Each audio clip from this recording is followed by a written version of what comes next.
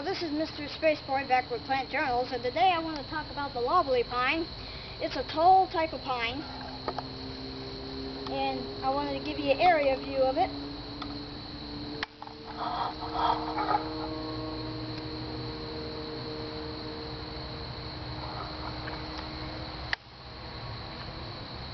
As you see, this is a healthy, mature loblolly pine, and loblolly pines are common in Florida and up in maybe around the Alabama area sometimes, but they're very common, and they have a tendency to lose branches over time on the lower shelves of the tree, the lower crown, because when they grow older they make a good shade tree.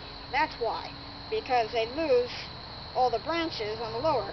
So they're not really a privacy screen. They're very tall growing, but they don't have too much of a tendency to be a privacy screen at all.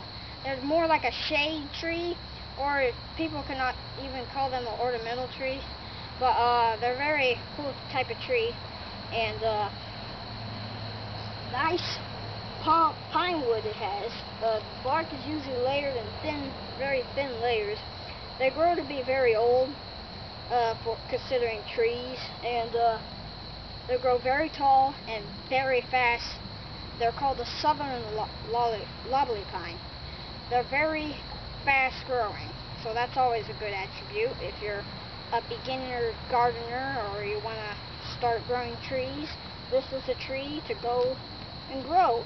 You can actually find loblolly pines for sale at a cheap price, about $2, at arborday.com. They have them there. You can grow the membership, and you can get these pines and grow them from a young little sapling, about 6 to 12 inches, and grow them into this big giant. And that's all I wanted to say today. Thank you.